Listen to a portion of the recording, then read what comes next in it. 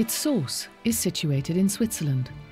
For almost 550 kilometers, it flows through France before it empties into the Mediterranean. The Rhône. No other European river has been reshaped so much in the course of history. Nowadays, the question of its future arises.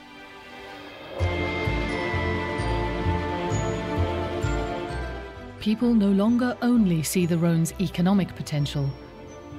Today, the focus is increasingly on its nature,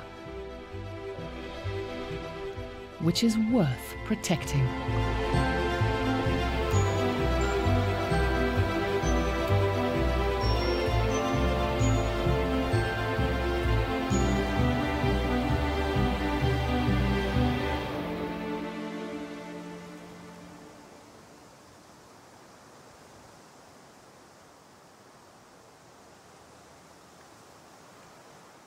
Mid-April.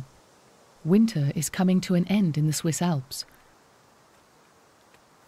For scientists at the Technical University of Zurich, the time has come to take stock of the glacier from which the Rhône rises.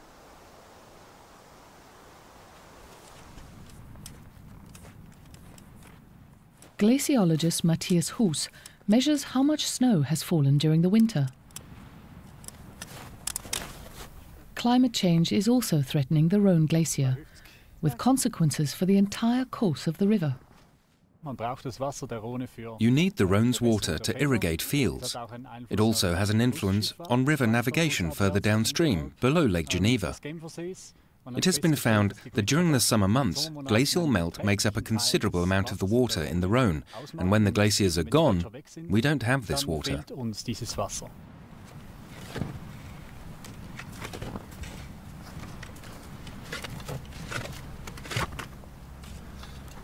Dominic Graf checks a measuring device permanently installed in the ice of the glacier.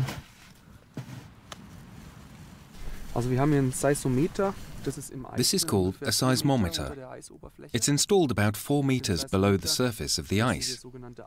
We use the seismometer to measure what are called ice quakes. The ice quakes are like small earthquakes. They are caused by the fact that the glacier glides over the glacier bed. We can almost hear what is going on down there. Ultimately, this is important for predicting the rise in sea level. That is why it is interesting.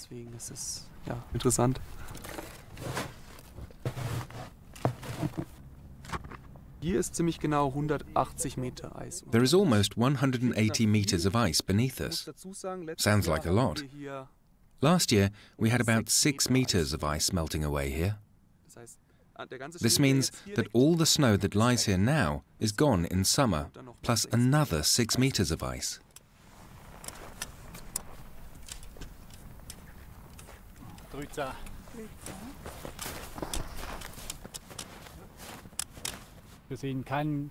We don't see a clear tendency towards less snowfall in April, but more melting in summer. And that causes the glacier to retreat. And when the glaciers are gone, which we expect by the end of this century, at least to a large extent, then it could really be a problem that we have too little water in the dry summer months, here in Valais, but also further downstream.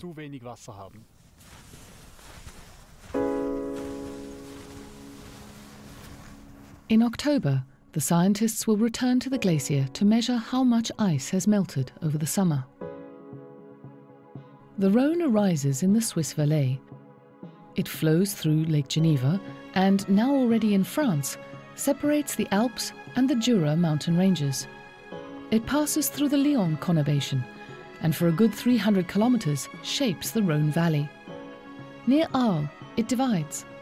Its two arms border the plains of the Camargue, where, after 812 kilometers, the Rhône flows into the Mediterranean.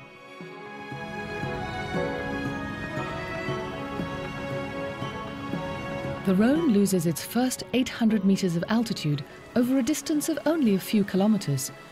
It flows through the villages in the highest part of the Valais, in the Obergaumes.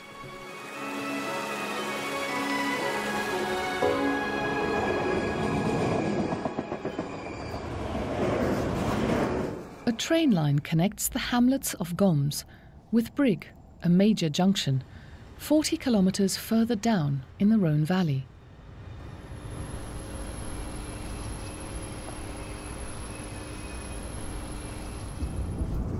Next halt, Brieg. Prochain arrêt, Brieg. Next stop, Brieg.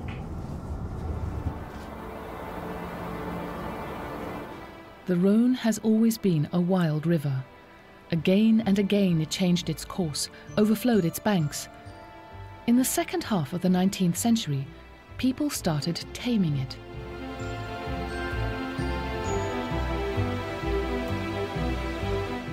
Historian Muriel Bourgiat is interested in the course of the Rhône before it was corrected.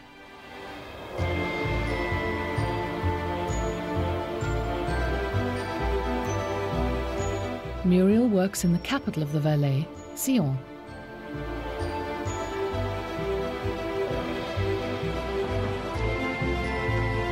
In the city archive, Muriel finds information about the first Rhône correction.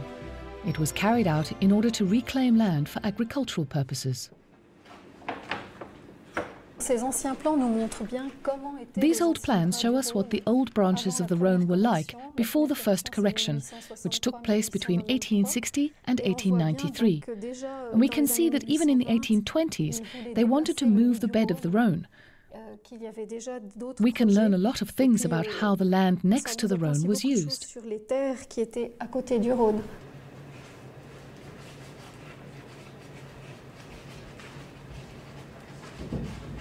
At that time, the river occupied a lot of space in the plain and then gradually became more and more restricted in order to cultivate and build on the land. The Rhône can still be dangerous. In the past, residents feared it because it could flood mainly meadows, pastures and some fields. Today, though, if there is a big flood, houses and factories are being inundated.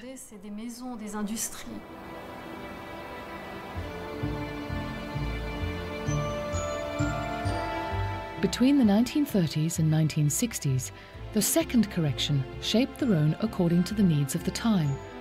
It was straightened more, with even higher embankments. For a few years now, the third Rhône correction has been underway, and it's not only intended to serve as flood protection.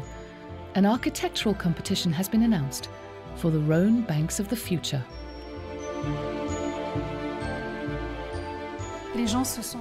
People have really become separated from the Rhône. In fact, it has been so well contained they have forgotten about it.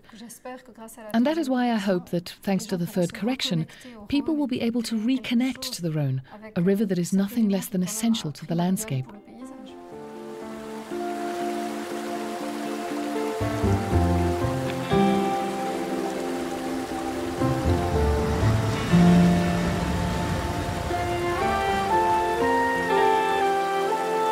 In some places, the third correction is already in progress.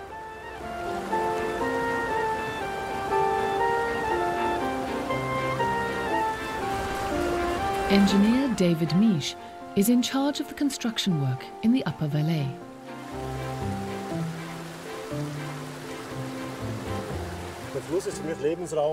For me, the river is a living space, a piece of freedom, and definitely a piece of home. Here is a place that we have already renatured. We have expanded the riverbed about 1.6 times. The river can now meander a little during the low water periods, and it forms gravel banks. This is what you want from renaturation. If it gets a little greener around it, it looks even nicer.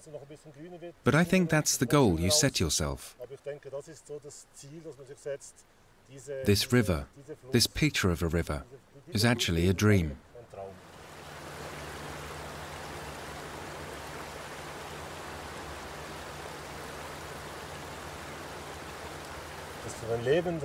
This is my life. This is my passion. That's why I'm working at the third Rhône correction. It's my goal to bring the Rhône back to its roots a bit. We all know it won't always be possible. We would need a lot more space. You simply try to make the best of it.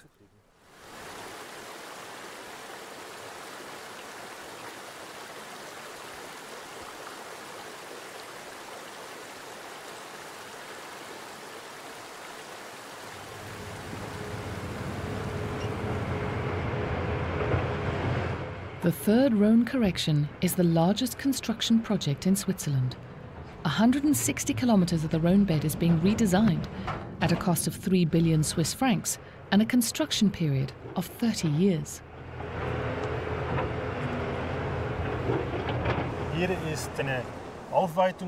This is where we're planning a selective widening, 3 times as wide as the Rhone is now. But the main objective is clearly flood protection. Recent storms have shown that if the Rhone is angry, it will burst its banks, and especially here in the industrial area, the potential damage is enormous.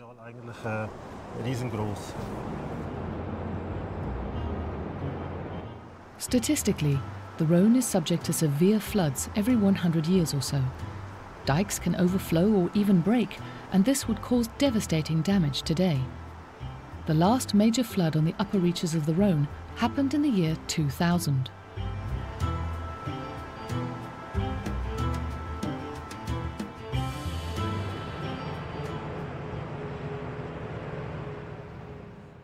The engineers can't do anything about dry summers, but the new Rhone is to be prepared against extreme flooding.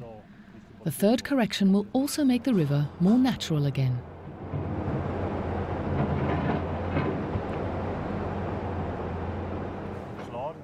And of course, I hope this is done for our future generations.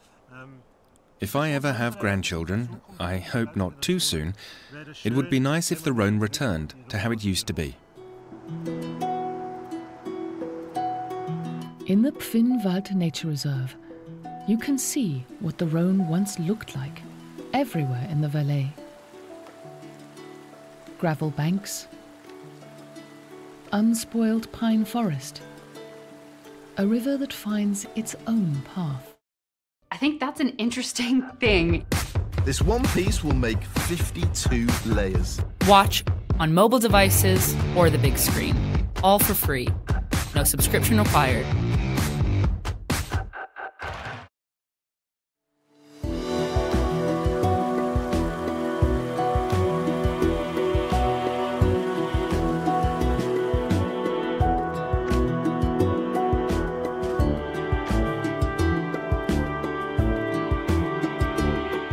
Fed by streams both large and small, the river slowly widens. After 160 kilometers, it flows into Lake Geneva.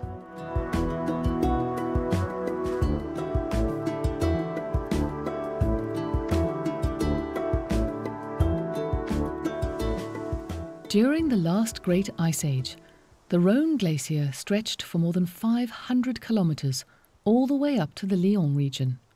When it retreated, it carved out Lake Geneva and formed its shores.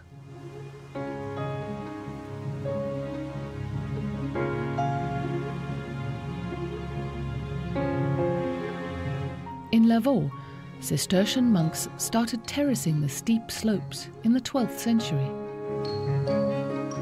Today, 400 kilometers of walls support thousands of terraces, some of them tiny. A landscape that today is a UNESCO World Heritage Site.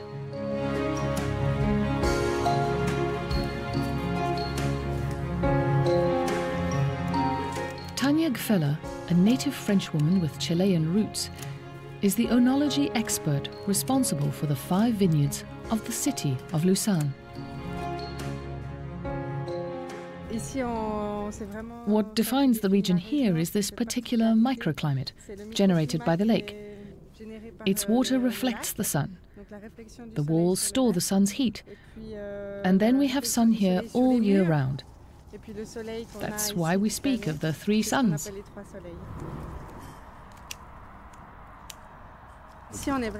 This is an old glacier area that defines the whole shore region of Lake Geneva. The glacier has created a patchwork of different soil types. They come directly from the glacier.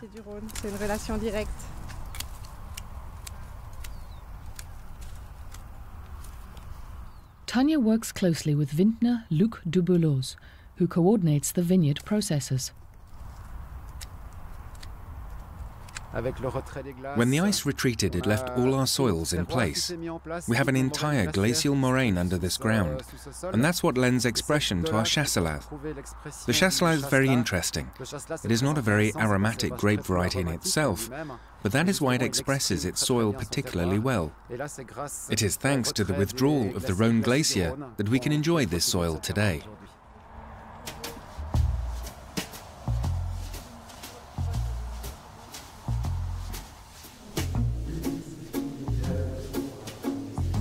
The Clos des Abeilles is one of the oldest wineries on the lake.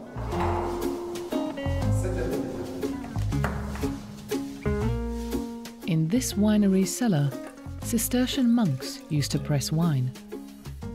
It has been owned by the city of Lucerne since the 16th century. The chasselas is ready for bottling.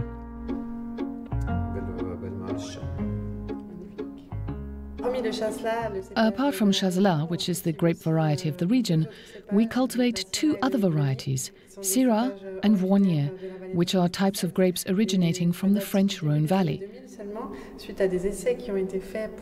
Tests were carried out to find out which varieties other than chasselas could thrive here, and it was amusing to note that the varieties that are developing well are from the Rhône Valley. We like to say that we are also a little bit in the Rhône Valley, but on the Swiss side, of course.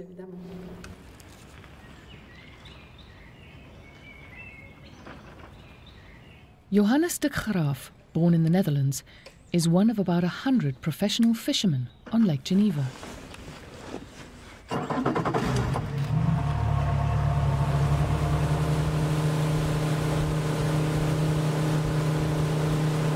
Johannes fishes for whitefish and perch, grayling and pike, depending on the season. He had laid his nets out last night.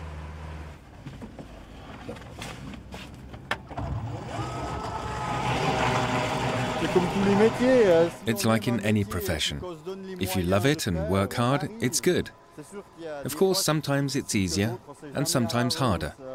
You never know in advance how things will go, whether you will catch something or not. But what is easy in life?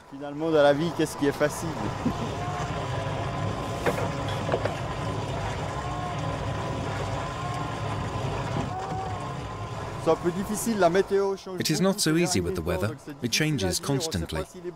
And you never know if the pike are near the shore at a depth of 4 meters or if they are further down at 18 to 20 meters, as they are now. You try to follow them in order to catch them, but it is not always easy to know where they are. The water in Lake Geneva is supplied almost exclusively by the Rhône. It oxygenates the water, which is important for trout in particular, but also for large predatory fish such as pike.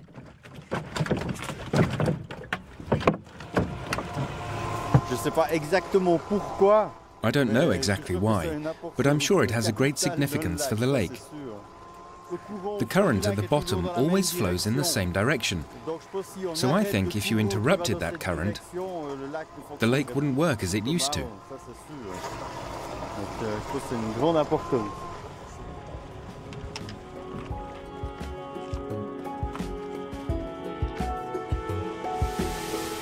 Almost 80% of the water in Lake Geneva comes from the Rhône. If the lake were emptied, it would take 10.4 years to fill up again. That's how we know that the Rhône takes a good 10 years to flow through Lake Geneva. In the city of Geneva, the Rhône emerges from the lake again. How much water it carries is regulated by the Serget weir. It also controls the water level of the lake. Once it fluctuated by up to 3 meters depending on the season. Today, by only 60 centimeters. The flow of water into the Rhône is relatively constant. Here, the annual average is about 270 cubic meters per second.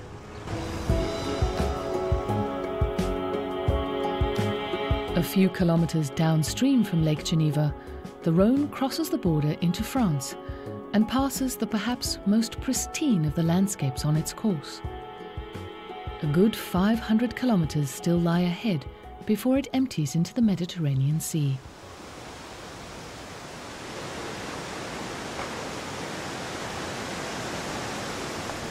The plan? Don't fall into the water. Yves Cornetto comes from a village on the upper reaches of the French Rhône. Together with his friend Yannick Seville, Yves wants to travel on a stretch of river that cannot be reached by road.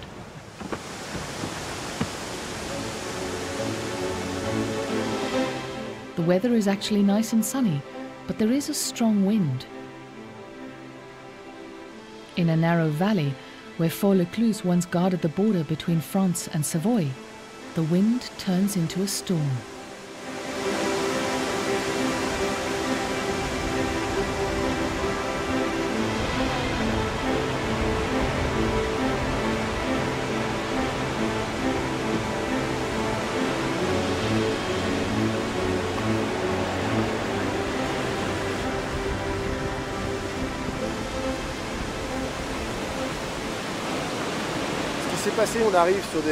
When we were in the gorge, the wind became really strong, wind force 8 or 9.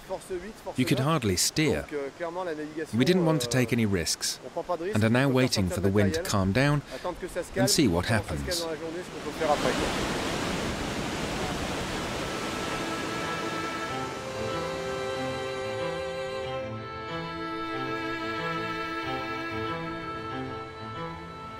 A few kilometers down the river lies Génissia. In the 1930s, the Rhône National Company acquired the concession to use the river, mainly for power generation.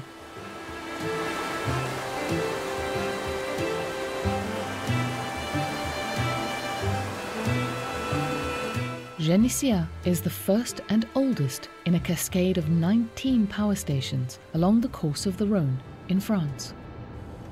It took over 11 years to build. When the power plant was connected to the grid in 1948, it was the largest in Europe.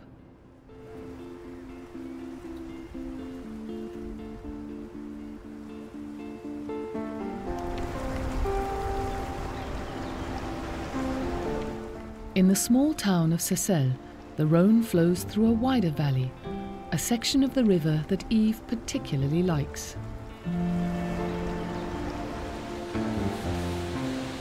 The Rhône. It's a bit of a love story, because it's a river I've known since I was a kid. I first got to know it fishing with my father. Well, I was a bad fisherman. I was more interested in the Rhône than fishing. A few years later I discovered kayaking, so I first rented and then bought my own. Then I could indulge my passion for kayaking and for the Rhône. It allowed me to rediscover the Rhône and my region all over again.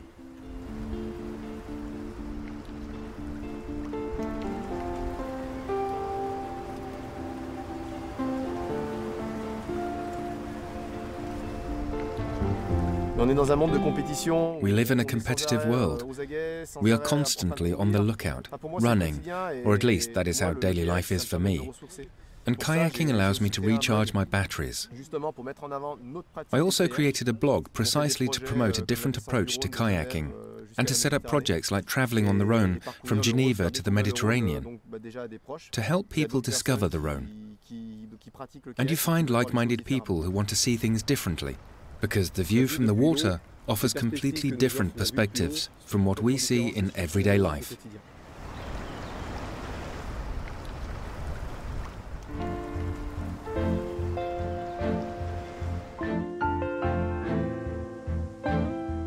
Slowly leaving the mountains, the Rhône flows towards the west.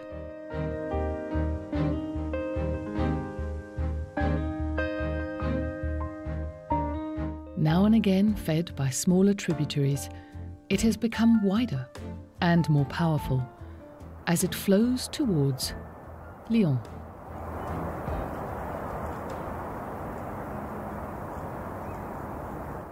Lyon is the largest city on the banks of the Rhône.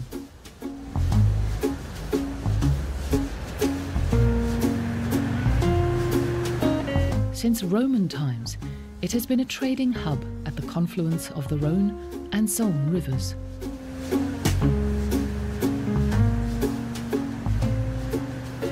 Right in the center of the city is Port Édouard Herriot, the port of Lyon.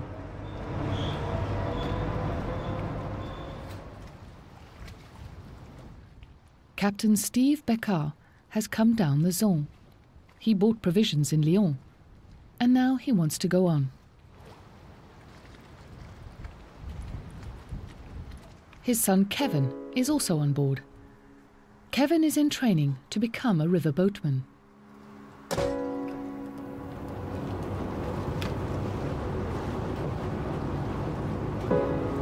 From Lyon, it's still 310 kilometers to the mouth of the Rhône in the Camargue.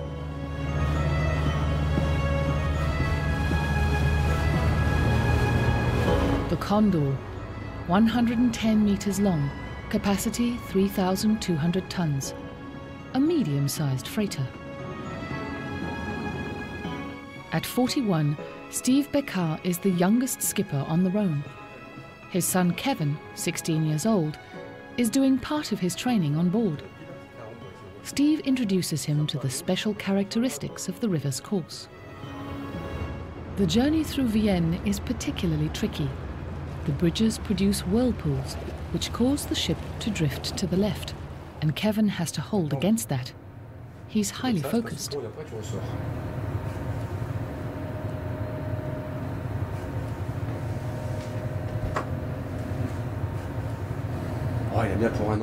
It takes at least a year or two to learn. I'm still learning, even after 20 years. There are small surprises and perils everywhere. A little to the left there.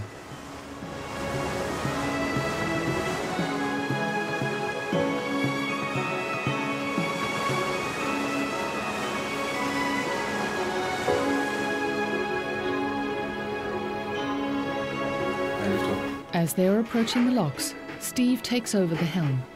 A lot of experience is needed here.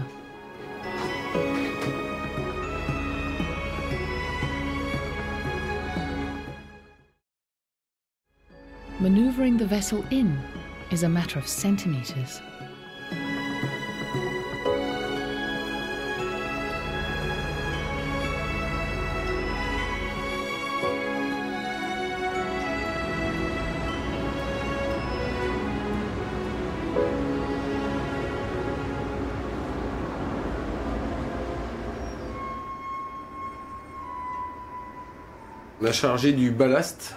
We loaded gravel in Mâcon. We have 2,600 tons of gravel that will be used as a base for railway sleepers. We're shipping it to Arles. It takes about 30 hours to get there, if all goes well. Then it depends on the locks. You see, it's already started badly. Already an hour wait at the first one. If we do this at each lock, it takes 40 hours.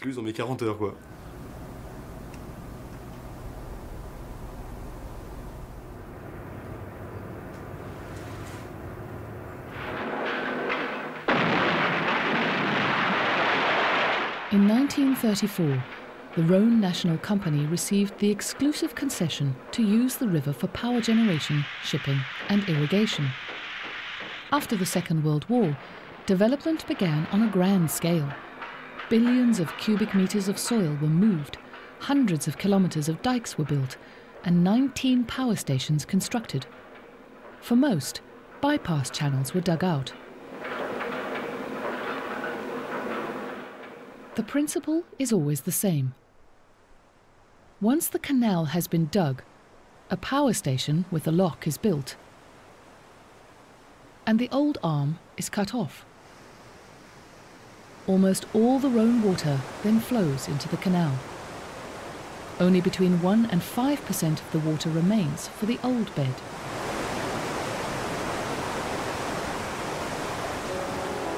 Before its regulation, the Rhône was up to 3 kilometers wide in some places, a meandering river with islands and small side arms, the so-called Ionnets. Currently, the Rhône is being renatured in many places. In 1986, work began on the island of La Platière, today a nature reserve that is managed by an organization. Once a year, botanist Bernard Pont examines how the island's flora is developing.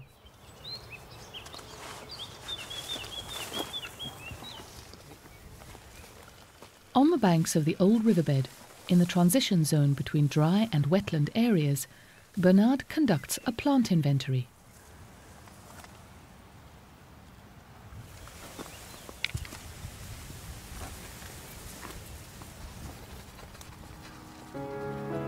For some years now, the Rhône company has been providing more water for the old Rhône branch. River obstructions that were no longer needed have been removed. Today, during high water, parts of the island are flooded again, and the floodplain forest is flourishing. In this densely wooded area, which is about 350 hectares, we have 40 different species of trees. If you take an area of normal forest of the same size, which is not a floodplain forest, you will find 2 to 3 times fewer species in the same area.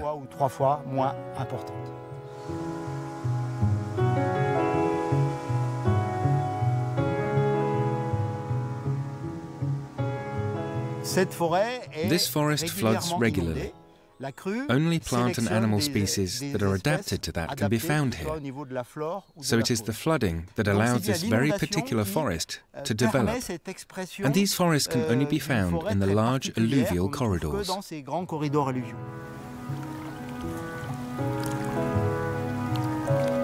reconnect dead arms with the river and to dig new arms, that is the main task of renaturation of the Rhône.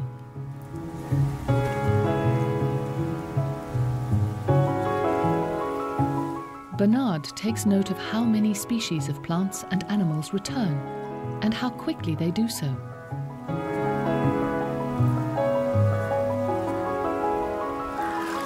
The fact that more water is being channeled into the old Rhône today has noticeable effects.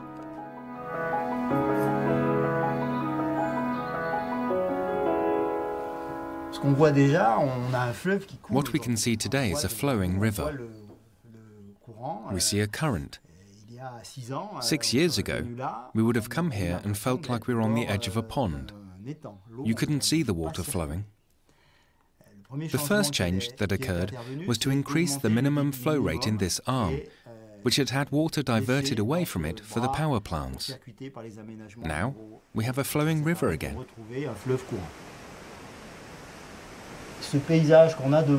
This landscape that we have in front of us, with islands, small river arms and erosion slopes, is indeed completely new. And it is a very encouraging sign of new life for the river that is developing. Plans to extend the Rhône-Rhine Canal to connect the Mediterranean Sea to the North Sea were buried in the 1990s, which explains the decline in freight traffic. However, the largest Rhône ships can replace up to 220 trucks. It's a small world. There are only 20 boatmen on the Rhône, so 20 boats over 500 kilometers, that's not much. It's a very environmentally friendly mode of transport, but unfortunately not used enough. It is underexploited. We could do a lot better. I transport 2,600 tons. That's equivalent to about 80 trucks, maybe a bit more. The government tells people to drive petrol-powered cars, but they let diesel trucks run all over the place. Well, there is a solution, right here. The Rhône is empty. They need to get back to using the waterways.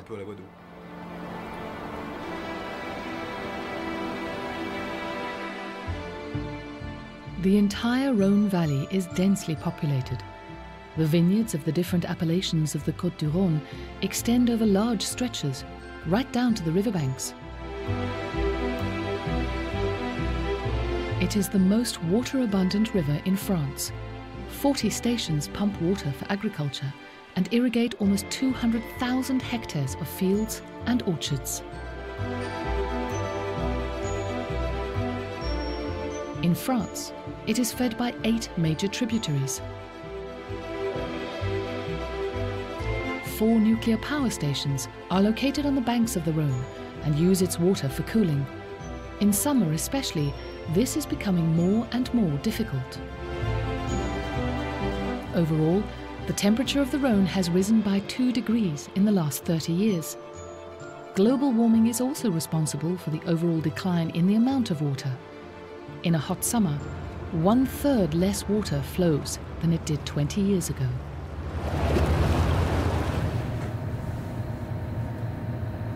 Now comes the next lock, Bolaine. Depending on the water level, the chamber goes down up to 23 meters.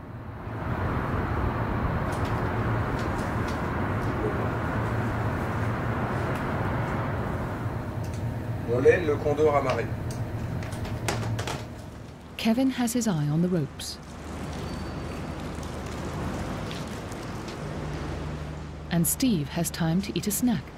This is impossible when he's navigating.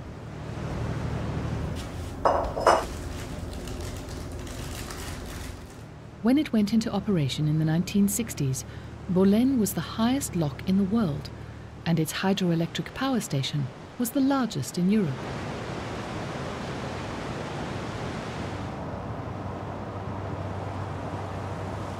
Like all power stations on the river, Bolène is operated by the National Rhône Company. With a capacity of almost 4,000 megawatts, it is the largest producer of renewable energy in France. The majority of what it produces comes from hydropower, but since the amount of water in the river seems to be going down, it is increasingly relying on sun and wind power.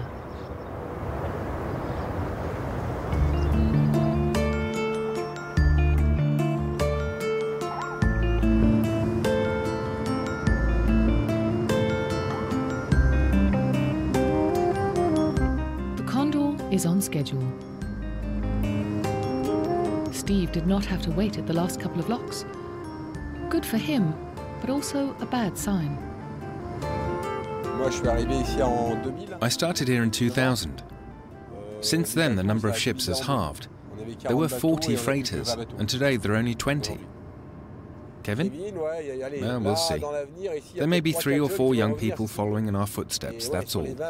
And yes, of the 20 boats left, the average age of the captain is 50 to 55 years. That means in 10 years we'll have a big problem. We're going to stay on the Rhône a little longer. I don't know how long it'll last, but as long as there's work to do. When there's none left, we'll go somewhere else.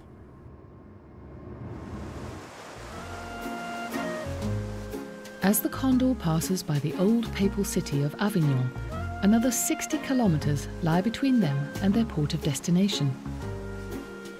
The bridge of Avignon was built in the 12th century. It spanned both arms of the Rhône until floods destroyed it in the 17th century.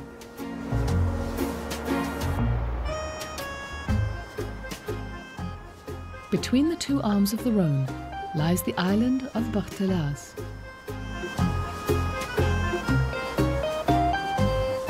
La Ferme de la Raboule was founded generations ago and today is run by the founder's great-grandchildren, the brothers Clément, Mathieu, and Numa Capot. Early in the morning, he is harvesting zucchini flowers. We only pick to order, only flowers that are already sold. This is better for us because we don't need to store them, don't have to keep them cool. It has many advantages. The alluvial soil is extremely fertile, but the island's position also holds risks.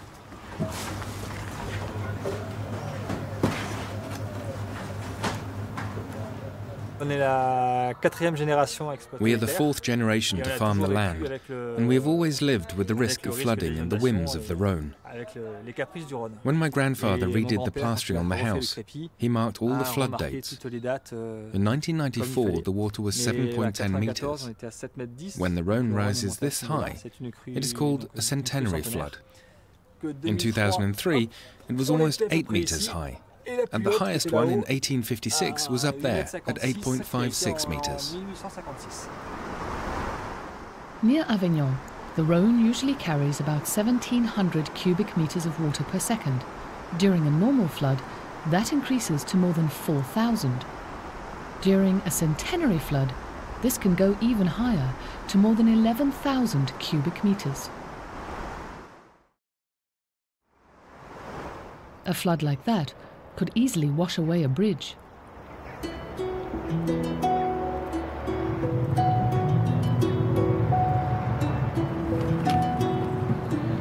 Numa delivers his vegetables directly to some restaurants in the center of Avignon.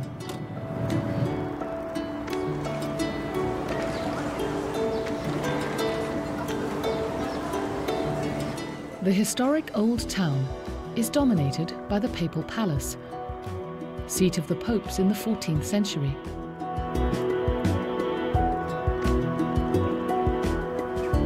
The Rhône city, with its famous bridge, attracts 4 million visitors every year. Today, more and more arrive on river cruise ships. The brothers cultivate more than 50 types of vegetables on 11 hectares of land. In one of the fields, in front of the bridge, the fennel is ready for harvesting.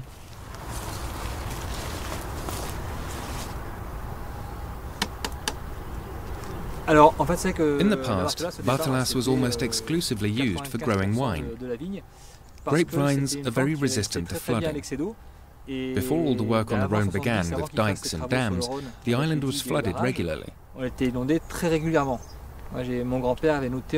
My grandfather lived through 13 floods during the years 1968 and 1969 alone, when this turned into a lake for 3 months. But the vines continued to grow, and there were never any problems with phylloxera.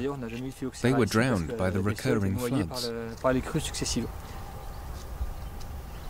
In 1985, subsidies for wine growing were cut. The farmers planted fruit trees instead, but these couldn't survive the flooding. The Capot brothers are now betting on vegetables.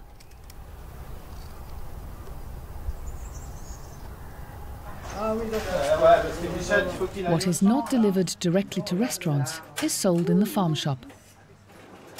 Mathieu takes care of that.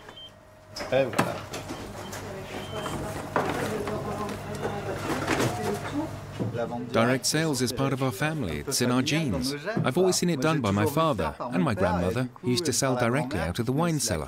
I can't imagine doing anything else, honestly.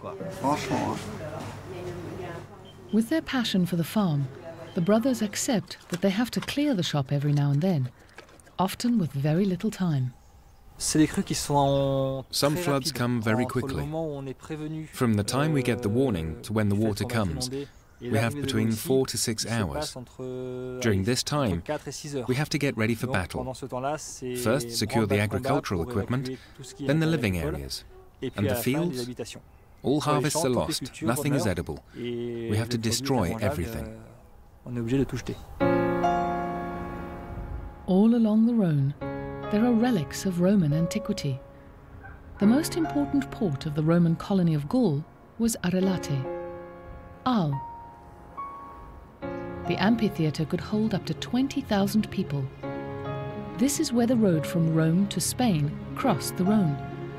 The port stretched 1 kilometre along the right bank. In the city's Museum of Antiquities, relics of its Roman past can be found. A few years ago, it had to be enlarged to make room for a find from the riverbed near Arles. Archaeologist Sabrina Mallier was involved in the recovery, almost completely preserved, 31 metres long, a barge from the 1st century AD. It lay in the Rhône, buried under an ancient port rubbish dump, and it provides archaeologists with information about a cosmopolitan city of the Roman Empire in Gaul.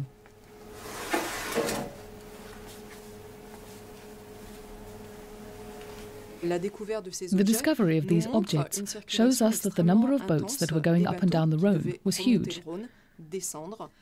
Arles was an extremely important port, situated at a major commercial crossroads. The river connected the north to the Mediterranean Sea, and important roadways like the Via Aurelia were also not far away. It operated in connection with its maritime port, which is today Fos-sur-Mer. This port complex, formed by Fos-sur-Mer and Arles, was the second most important Mediterranean port of the Roman Empire, after the Roman port of Ostia.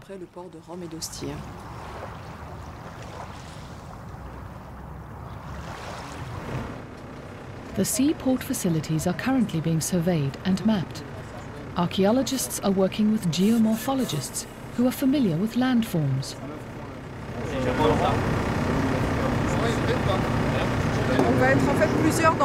Today, several of us will be in the water, measuring the size of stone blocks belonging to a huge building, maybe 100 by 100 meters. So it's a rather technical dive.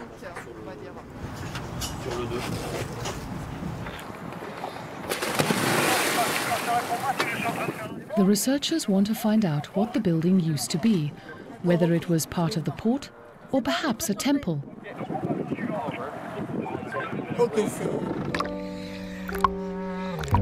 They go down to the ruins of an ancient city, 3 to 4 meters below sea level.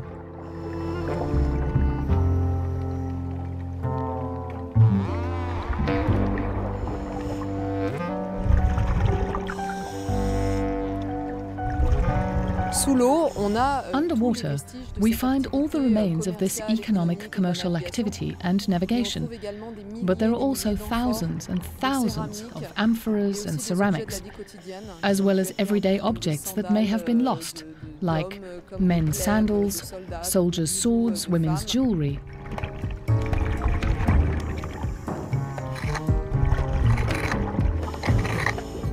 It is a treasure trove of information for archaeologists, not only about the city in Roman times, but also about trade in the Mediterranean region.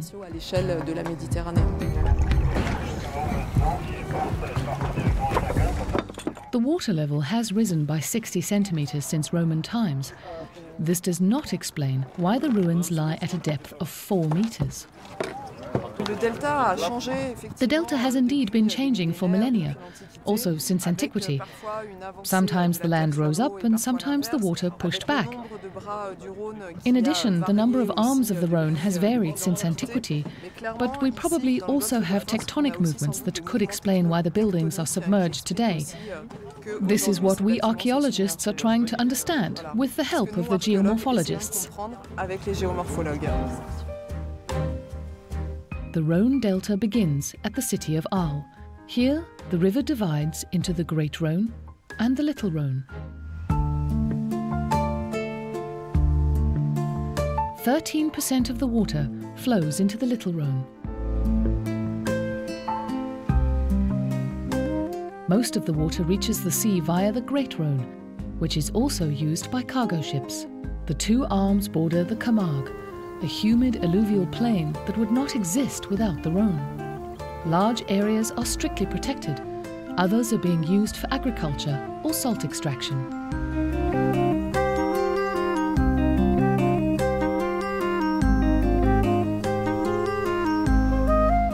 On the banks of the Great Rhône lies the domain de Beaujeu.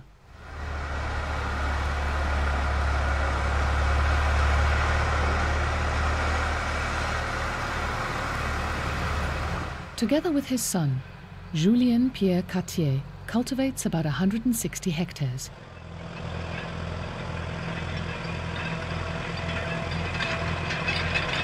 He grows wet rice on alternating areas. Before the Rhône arms were dammed, they regularly flooded the Camargue plain, the fresh water preventing the soil from becoming too salty.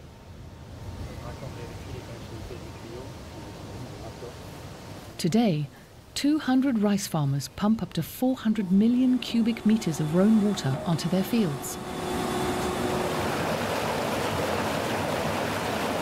The Rhône is very important for us. Everything we grow has to be irrigated. This is especially true for rice, of course. And the fresh water in the rice fields desalinates the soil.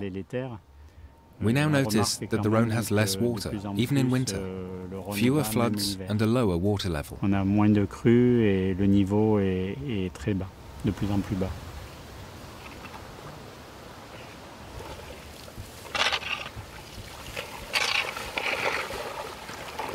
Pierre must maintain dozens of kilometers of irrigation channels.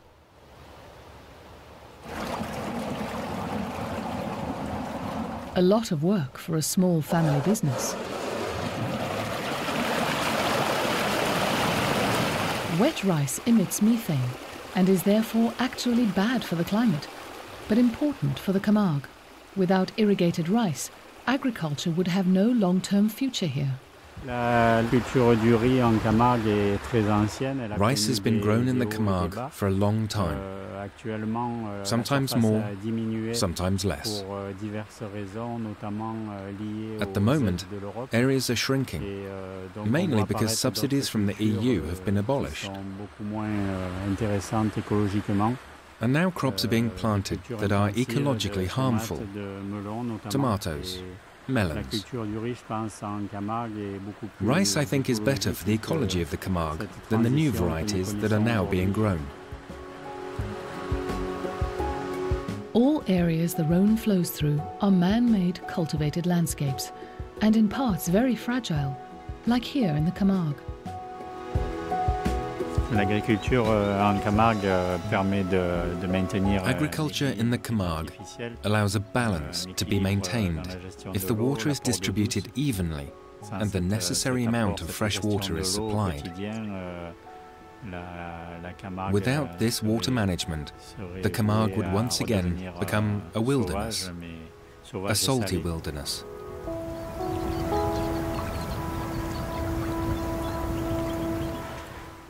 So, of course, we hope that the Rhône will continue to provide us with the fresh water we need. The Camargue, created from Rhône sediments, nourished by Rhône water. More and more people in Switzerland and in France see the Rhône not only as a driver of economic development, but increasingly as a river worth protecting and preserving. After 812 kilometers, the Rhône has finally reached its destination and flows into the Mediterranean Sea.